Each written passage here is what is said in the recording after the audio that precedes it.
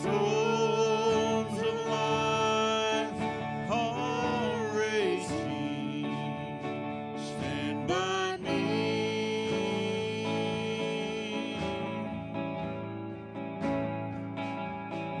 When the world is tossing me like a ship out on the sea, thou who rulest wind and water, stand by me.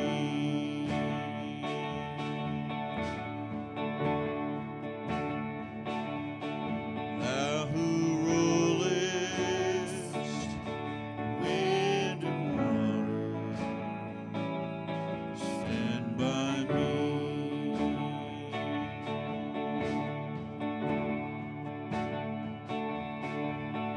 When I'm growing old and feeble, Lord, stand by me.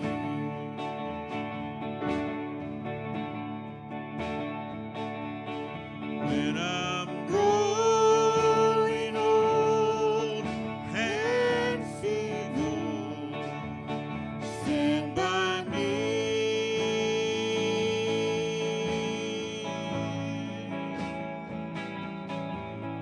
When I do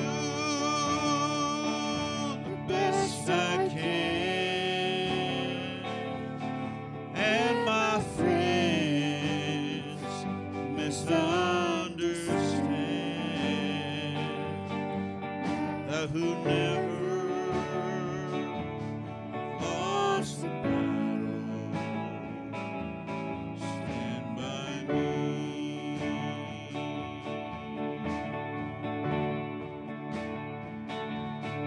Thou who never lost the battle, stand by me.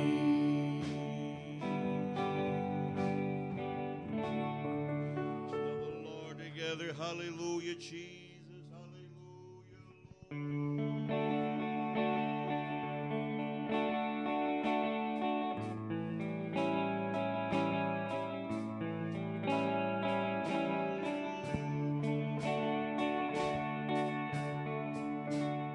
You lift your hands and love the Lord.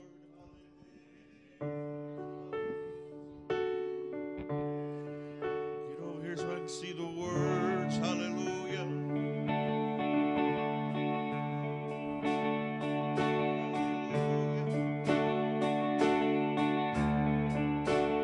There is coming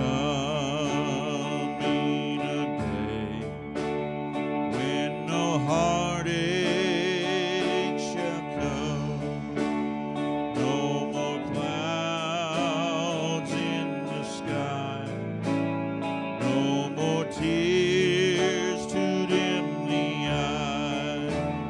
All is peace forevermore on that happy golden shore. Oh, what a day, glorious day that will be. Oh, what a day that will be when my Jesus I shall see. And when I look upon his face, the one that saved me by his grace, then forever I will be with the one. What a day, glorious day that will be. There will be no sorrow there, no more burdens to bear, no more sickness, no more pain, no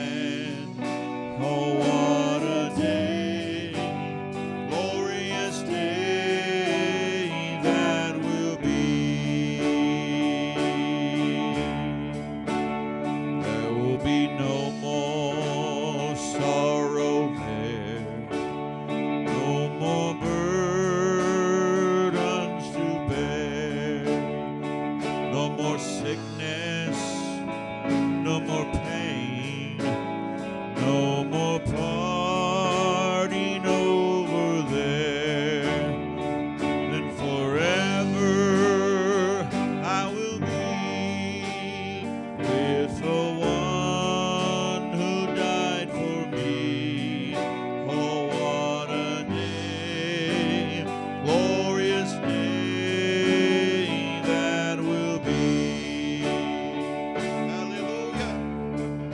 Oh, what a day that will be when my Jesus I shall see. And when I look upon his face, the one that saved me by his grace, and when he takes me by my hand and leads me through the promised land. Oh, what a day, glorious day that will be. Oh, what a day that will be when my Jesus I shall see. And when I look upon his face, the one that saved me by his grace, and when he takes me by the hand and leads me through the promised land. What a day, glorious day that will be. Oh, what a day, glorious day that will be. Let's love the Lord. Hallelujah. Praise the name of the Lord. What a day that will be. What a day that will be. The Bible says everything that can be shaken will be shaken. One of these days, and I don't believe it's very far away, but we're all, every one of us on the face of the earth is going to be stopped in our tracks. We're going to hear that distinctive sound of the trumpet blowing. Amen. The sun will stop shining, the moon turn blood red. But there in the sky, the clouds will part, and every eye shall behold him. What a day that will be. Praise God. I want that to be a happy day for me. I don't want that to be a scary day. I don't want that to be a horrible day. But I want that to be a happy day for me. Praise God. Amen. Appreciate being in the house of the Lord tonight. Seems like we have a lot of empty chairs here. We need to do something about that in the beginning Apostolic Church. We need to fill these chairs up so much that when someone is missing, it don't look so obvious. Amen. What hurt y'all spread out a little bit? I know y'all love each other and try to stay close, but what hurts y'all to spread out a little bit, change chairs? Amen. But anyhow, we got a special treat for you tonight. Amen. A young preacher, young evangelist. Amen. He was able to work it into his schedule to preach for us tonight. Amen. But Brother Aaron's going to preach for us tonight. We want him to come and just obey the Holy Ghost. And just to give you heads up warning, he's got my iPad. So y'all just be prepared. Amen. Everybody say, God bless Brother Aaron. God bless Brother Aaron. Amen. I'm thankful to be in the house of God tonight. I'm just going to talk with y'all just for a little bit here tonight, if you'll join me. And we're going to begin in the book of Matthew, chapter 18.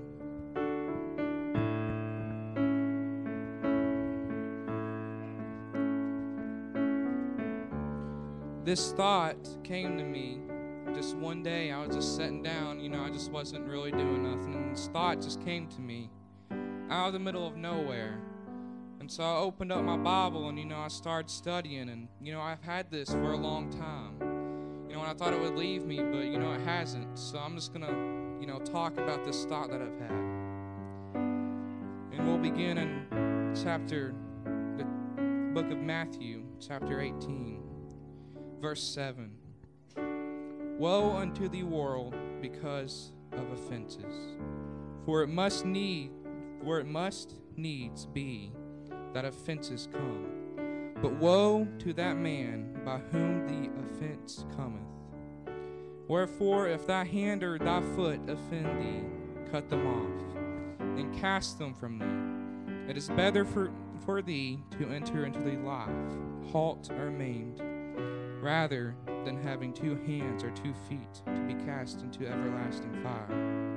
And if thine eye offend thee, pluck it out, and cast it from thee. It is better for thee to enter into life with 1 eye, rather than having 2 eyes to be cast into hellfire. And I was just thinking about that scripture, and I just want to talk about this for a little bit. And the title may seem a little strange, but as we go on, I'll explain it more. The title of this message is going to be Keeping Your Mind on God. Let us all pray here tonight. Lord Jesus.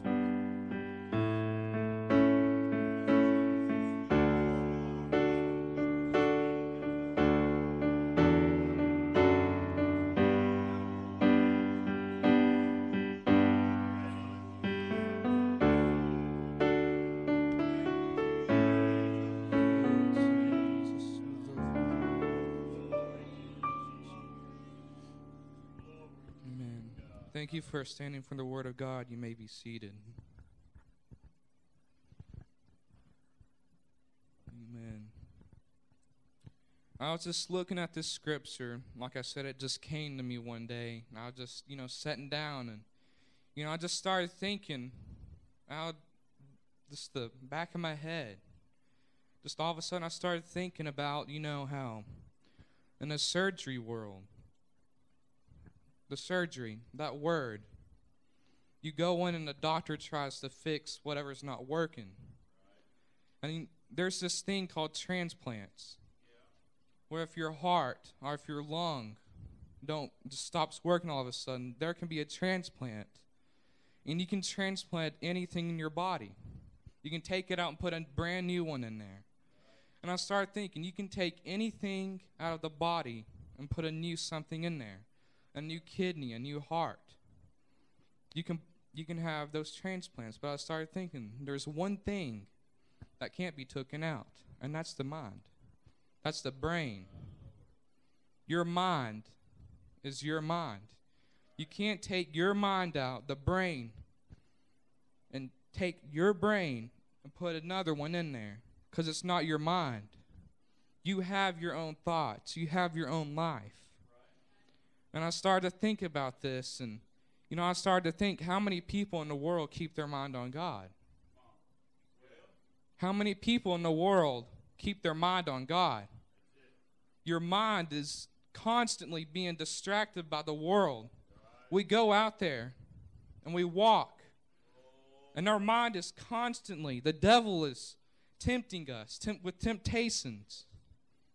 But are you getting those temptations out? Are you keeping your mind on God tonight?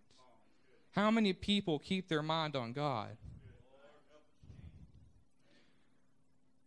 I want to go on, if you want to read with me, to the next chapter in the Bible, next book, the book of Mark. Mark chapter 10.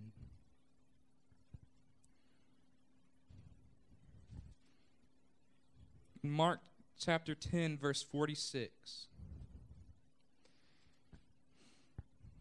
Right here is a familiar verse of Scripture. It talks about Bartimaeus.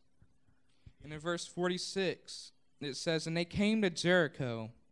And as he went out of Jericho with his disciples and a great number of people, blind Bartimaeus, the son of Timaeus, sat by the highway side begging. He was sitting on a side begging, on the side of the highway, sitting there begging for money because he was blind. He couldn't work. He couldn't do anything. That's what the blind people did. They sat on the road and for a living, asking for money so maybe they got enough money to eat. Maybe they got enough, scraps to get something. In verse 47 it says, and when he heard that it was Jesus of Nazareth, he began to cry out and say, Jesus, thou son of David, have mercy on me. And many charged him that he should hold his peace. But he cried the more, a great deal, thou son of David, have mercy on me. He was sitting down, and I imagine many people went through there. But this particular day, something was different. They started saying that Jesus was coming through. Now, those people didn't think nothing about it. They just thought Jesus was coming through. But Bartimaeus had his mind on God. He was thinking about it, and he thought, if I just call on Jesus, if he can just hear me, maybe he can heal me. He had his mind set on God. He had his mind set on being healed. If you have your mind set on it, it can happen. God can do anything. God can move the mountains. Don't give up. And they told him, Bartimaeus, they told him, I can just picture him saying, be quiet, that's Jesus. But he didn't be quiet. He didn't quieten down. He got louder. He said, Jesus, thou son of David, have mercy on me. And they said, be quiet, quieten down, that's Jesus that you're talking to. But he got louder. He said, Jesus, thou son of David, have mercy on me. He had his mind set on being healed. He had his mind set on God hearing him. He had his mind on God. And in verse 49, it says, and Jesus stood still and commanded him to be called. And they called the blind man, saying unto him, be of good comfort, rise, he calleth thee. And he, casting away his garment, rose and came to Jesus. Jesus heard him. Throughout that whole crowd, he heard that blind man, that blind beggar calling for him to have mercy on him, to heal him. Out of all those people, he heard that man. And it says that he got up and he took off his garment. Can you just imagine? That garment was a blind man's garment. They all wore them, the blind people, to know, so that people wouldn't hurt him or, they had to be careful with him. He's blind. He wore a garment. But I wonder what those people thought. When Bartimaeus, when he got up, he took off that garment. He took off that sign of people seeing that he was blind. Why did he do that? I believe he knew that he had set his mind, that he took off that. He knew he was going to be healed. Because he knew that since he had his mind on God, since he didn't give up, and he didn't give up, but he didn't stop yelling louder and louder when the people told him to be quiet. He knew that he had his mind set on God long enough. He never gave up believing that he would be healed. Let me ask you something. If you were in that position and you were blind and you heard that Jesus was coming, would you have your mind set on God?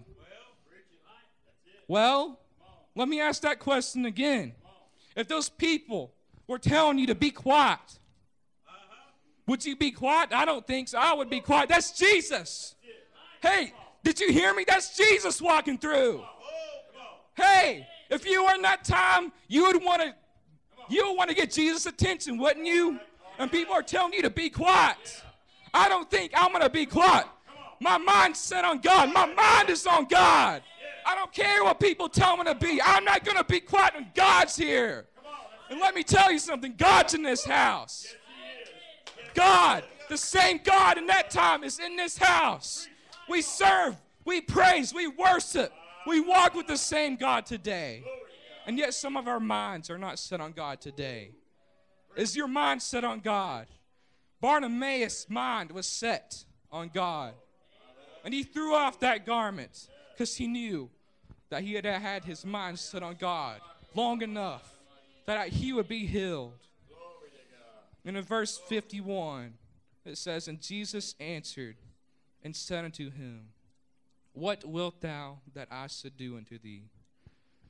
The blind man said unto him, Lord, that I might receive my sight.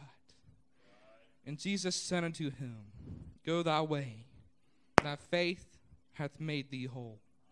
And immediately he received his sight and followed Jesus in the way. If you were blind and you had just gotten your healing, what would the other people think? That I told you earlier to be quiet. What do you think those people were thinking? How did he get healed? He had his mind set on God. Those people had told him to be quiet. But what do you think they thought when Bartimaeus walked away seeing? Walked away without ever having to put that garment on again. What do you think they thought? I hope they thought, maybe I should put my mind on God. I should stop thinking about this. I should stop thinking about that. Maybe I need to put my mind on God. Maybe I should just forget about all this other stuff. Maybe I should put my mind on God. Look what it did with Bartimaeus. He's not a blind man anymore. He can see. Well, what do you think them people thought when Bartimaeus walked away seeing?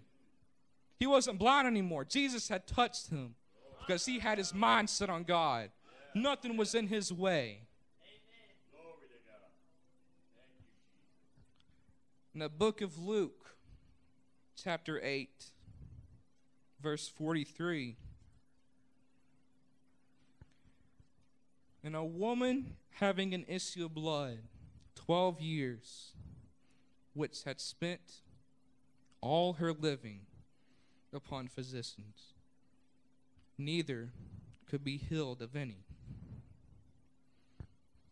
This story and this verse of scripture may sound familiar.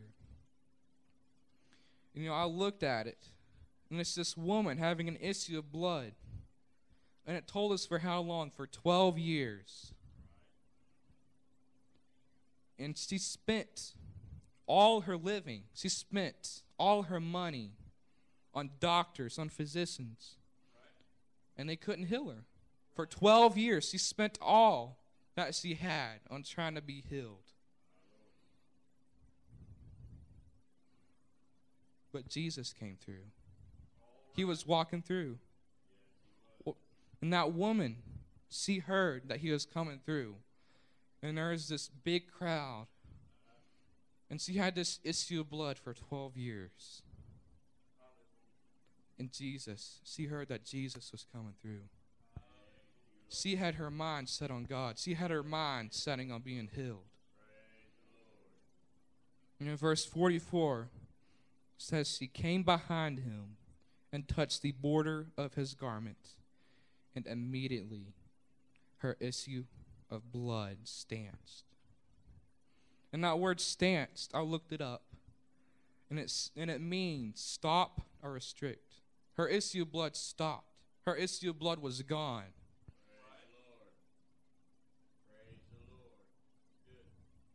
Those doctors and physicians for 12 years could not heal her.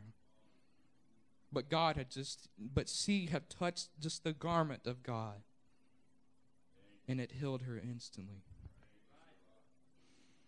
But in verse 45 it says, And Jesus said, Who touched me? When all denied, Peter and they that were with him said, Master, the multitude throng thee and press thee, and sayest thou, Who touched me? They thought he was crazy. There's people all around him trying to get to him, touching him. And they were saying, Why are you saying, Who touched me? Why are you asking that? And there's multitudes of people coming through and pressing against you. Why would he say, Who touched me?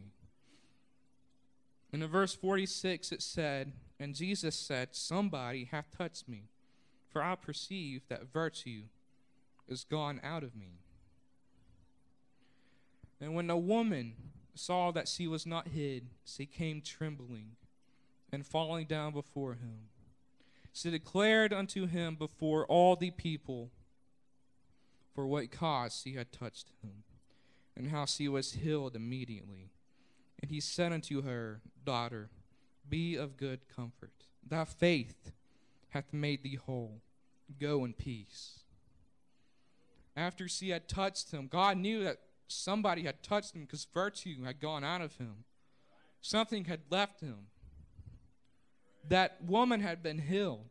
And after he asked, and after that woman knew that it was her, and that she was healed, she came to God and told him why she had touched him and how she had been healed immediately.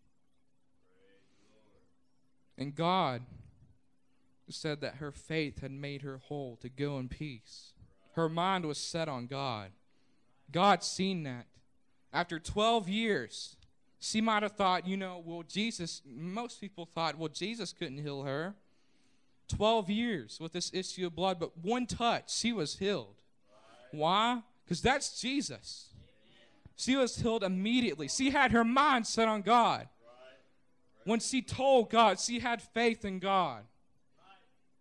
She was healed immediately. She had her mind set on God. And let me ask you, what would you have done if you seen that? If you were there? Those people probably thought, I need to get my mind set on God. If you get your mind set on God, He can touch you. He can work things. If you just praise Him and live for Him. If you get everything else that has been distracting you out of your mind and just get God on your mind, something's going to happen. Let me say that again. If you get everything else, the distraction and everything out of your mind and put God first. Put God, the only thing in your mind, just for a little bit. If you put mind on your God, if you put God on your mind, something's going to happen. That woman was healed immediately after 12 years of having that issue of blood. She had her mind set on God. And in Luke, I want to go back a little bit. Not Luke 8, but Luke chapter 7. In verse 36. It says, And one of the Pharisees desired him that he would eat with him. And he went into the Pharisee's house and sat down to meat. And behold, a woman in the city, which was a sinner, when she knew that Jesus sat at meat in the Pharisee's house, brought an alabaster box of ointment, and stood at his feet behind him weeping, and began to wash his feet with tears, and did wipe them with the hairs of her head, and kissed his feet, and anointed them with the ointment. Now when the Pharisees which had bidden him saw it, he spake within himself, saying, This man, if he were a prophet, would have known who and what manner of woman this is that toucheth him, for she is a sinner. And Jesus answering said unto him, Simon, I have somewhat to say unto thee. And he saith, Master, say on.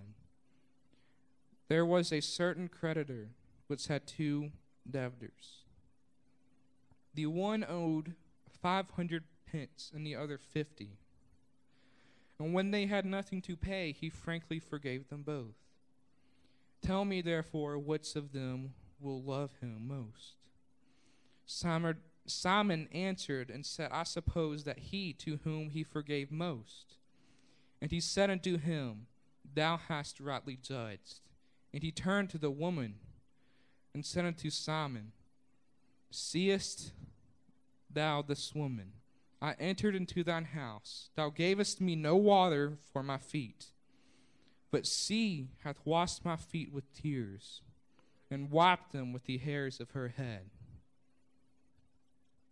This woman, this sinner, when they were sitting down and eating, she walked in, she heard that Jesus was going to be in there. And so she walked in there with this box of ointment, and she started to put it on Jesus' feet and started to dry his feet with her hair and started kissing him on his feet. And these people were thinking, what is she doing? Why is she doing this? She had her mind set on God. She was a sinner. And these people were talking to Jesus, and they were wondering what she was doing. They were wondering why she was doing that. But she had her mind set on God. And in verse 45 it says, Thou gavest me no kiss, but this woman, since the time I came in, and hath not ceased to kiss my feet. Even while Jesus was talking, she still was down there, kissing his feet. If we go back and look, he said, Thou gave me no water to wash my feet. But this sinner was washing, the sinner woman was washing Jesus' feet with ointment. And Jesus said, Thou giveth me not one kiss, no kiss. But this woman, ever since she's been in here, ever since this woman has been in here, she has not stopped, she has not ceased kissing my feet. These men were sitting there. They had not knelt down and kissed Jesus' feet. They had not washed his feet. And this sinner woman had come in and started to kiss his feet. And she had not stopped the whole time. And with that being said, if we become like these men, sometimes, distractions will get in our mind. And we could be just like these people. We could forget how important God is. We could forget. We could give him, like he said, they gave him no water. They were distracted. They were talking. They were eating. They gave him no kiss. Their mind was in another place. But this woman, this sinner woman, just walked off the streets and started to wash Jesus' feet and started to kiss it with ointment. Her mind was set on God. And we could be like those men that are sitting there. We could be like them, sitting in, the pew, the chairs. And our mind could be somewhere else. And we might just be sitting back, we might be distracted. And this sinner walk in and get more praise. They start praising and worshiping God more than us. Their mind is set on God more than us. Well, it says they were sitting there. They were eating, talking with Jesus. They had not washed his feet once. They had not kissed him once, but this woman had not stopped kissing him.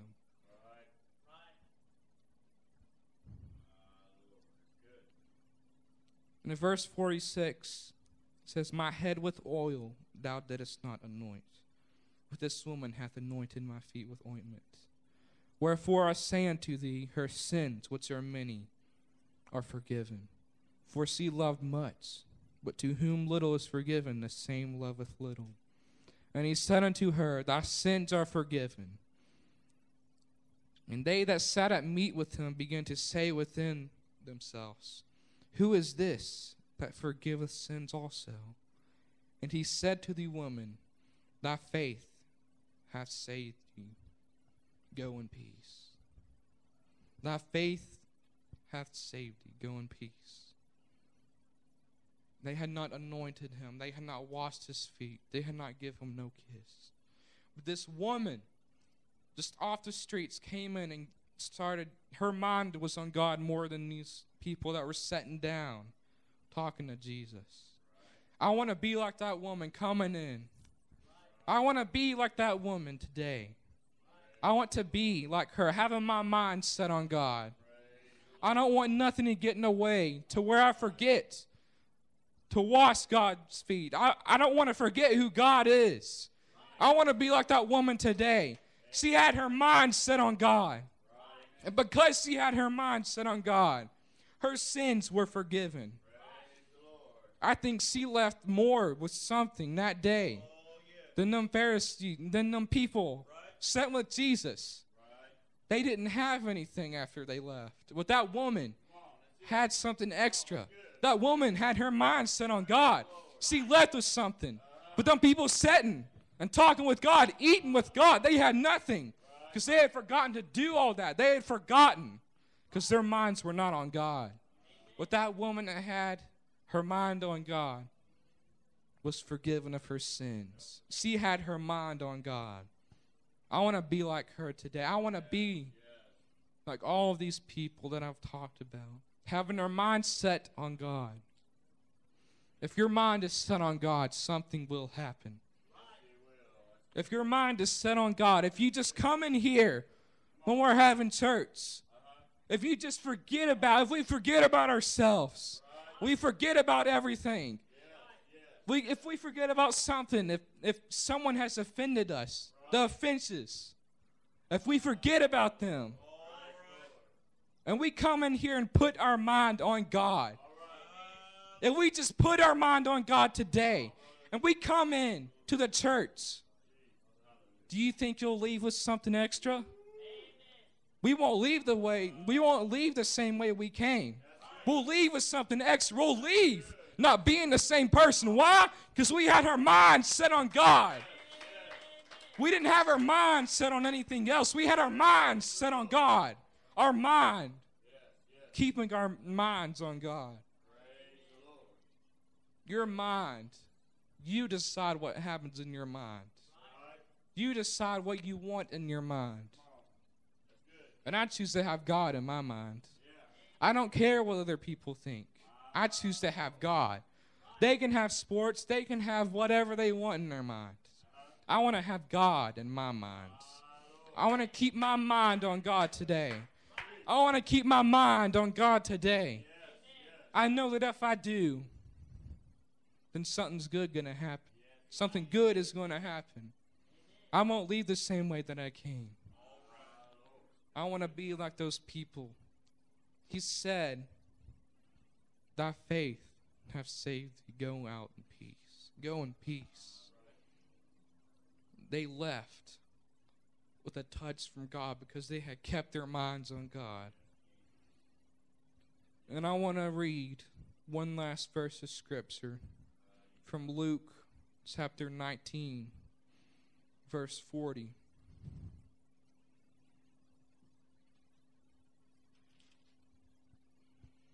And it says, and he answered and said unto them, I tell you that if these should hold their peace, these stones would immediately cry out. If we stop praising God, what would you do if you seen that? If you just let your mind wander off and you just forgot about God, what would you do if the rocks started to cry out to God? You would see that your mind had wandered off and forgotten all about God. And I just ask myself, how would that be possible? How could you forget about God? He's the one that died on the cross. How could you forget about God? I'm going to tell you, I'm not going to let a rock take my place in praising God. I'm going to say that again. I'm not going to let no rock take my place and worshiping God and walking with God. My mind is set on God. That rock isn't going to take my glory. That rock isn't going to take the thing that I'm going to get from God.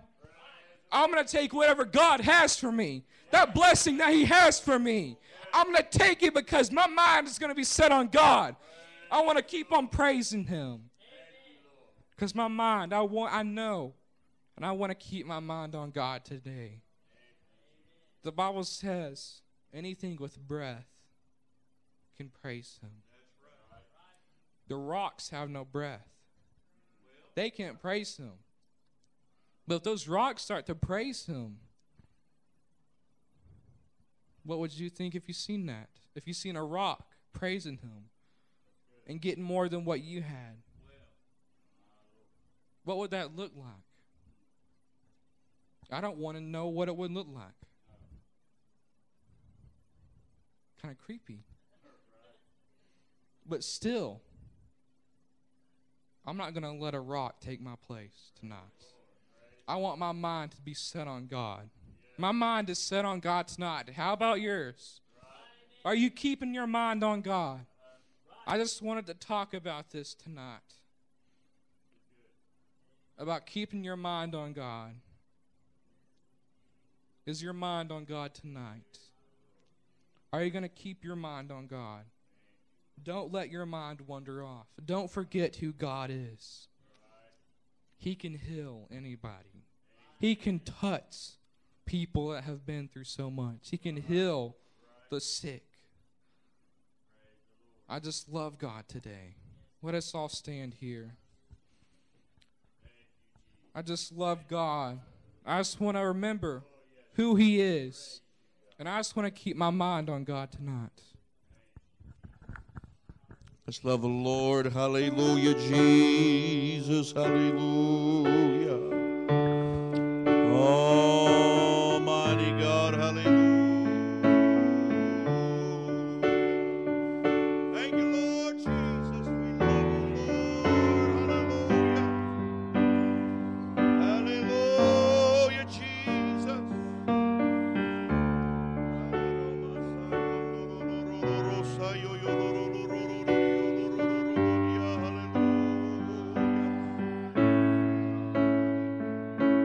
We love you, Jesus. Hallelujah, hallelujah. Thank you, Lord, for your word tonight, Lord Jesus. Thank you for your word tonight, Lord. Praise God, praise God. You know, I was thinking while he was preaching, some of you may not agree with this, but I believe that pastoring a church is one of the hardest jobs in the world. And I say that with experience. And the reason I say it's hard, because it's not necessarily hard physically. And so, but I see people from a different perspective than what everybody else sees people.